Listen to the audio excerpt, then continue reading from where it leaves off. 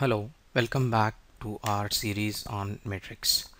Today we will learn about elementary operations of matrix. We've seen operations like addition, subtraction, and multiplication of matrix in our earlier videos. What elementary operations means is there are three sets of operations. When done on a matrix, it does not change the nature of the matrix. When I say the nature of the matrix does not change, the nature of the equations underlying the matrix does not change if we do any of these elementary operations. Okay, there are three such operations applicable on rows and columns. So you apply any of these three operations on the rows, the nature of the matrix does not change. You apply them on columns to the columns of a matrix, again the nature of the matrix does not change. Let's learn those operations one by one. The first operation is if you interchange any two rows or columns of a matrix, the nature of the matrix does not change. What it means is if A is a matrix, then we have row 1, row 2, row 3. There are three rows for this matrix. The nature of this matrix does not change if we do, suppose say, interchange R1 with R2, right? So which means we do 2, 3 and R1 takes the place of row 2 and row 3 remains same. Okay, so this operation is actually denoted as R1 with an arrow pointing to R2. What it means is we have interchanged row 1 with row 2, between row 2.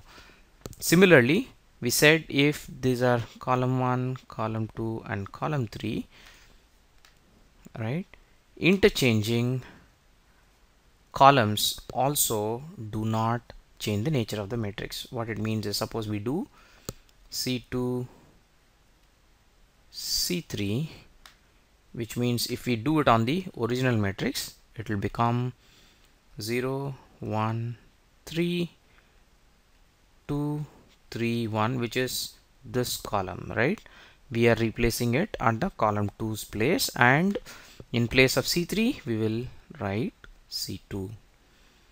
Okay, the nature of the matrix, so all these matrices are equivalent matrices. Okay, you should also remember that the second operation of interchanging column can also be done on this, and we'll still get a same nature of the matrix, which means A is also equal to, suppose I do the column interchange for this, right?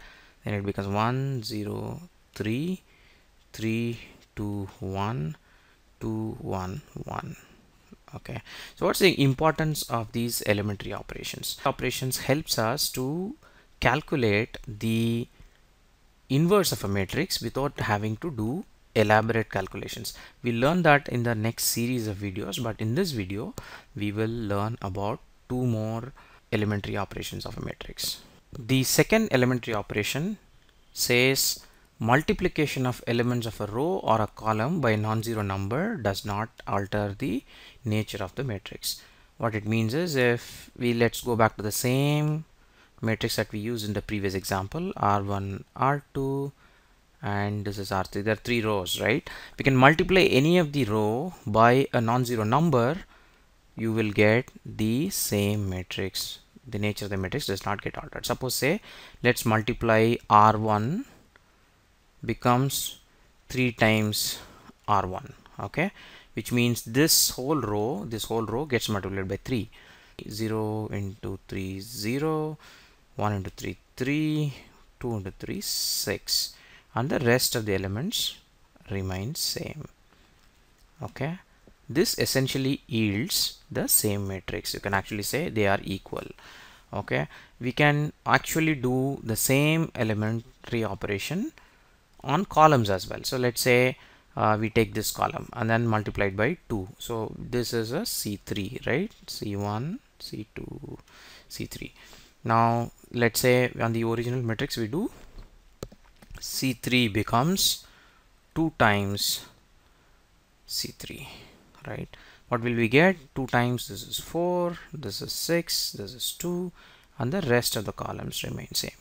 So this is what is called the second elementary operation, right?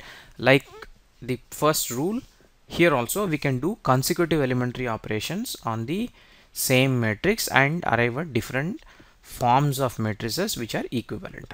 Okay, in the third elementary operation of a matrix is addition of to the elements of a row or column the corresponding elements of another row or column multiplied by non-zero number gives the same nature of a matrix, does not alter the nature of the matrix. What it means is, if we take the same example matrix, suppose say this time we'll do with columns C1, C2, C3. What it says is, if we replace C1, that is C1 becomes C1 plus 2, let's say C3, then the matrices remain equivalent. What it means is C1 becomes C1 plus 2C3. So C1 is 0, first element is, to get the first element, 0 plus 2 times C3, which is 2 times 2, 4, 1 plus 2 times C3, 2 times 3 is 6 plus 1 is 7, and 3 plus 2 times of C3, which is 1 into 2, 2, so this gives 5, and the remaining columns remain same. Alright, like we said in the previous two elementary operations, you can do consequent operations on the resultant matrix and still the result will be equivalent. Let's do it on this and see. R1, R2, R3. Right, so here suppose say we say R1 is transformed to R1 plus R2. Here we are not multiplying the elements of R2 by anything but 1 itself, right? A non-zero number, it's not a zero number, non-zero number. Remember, elementary operations need to have non-zero numbers, otherwise you'll be wrong.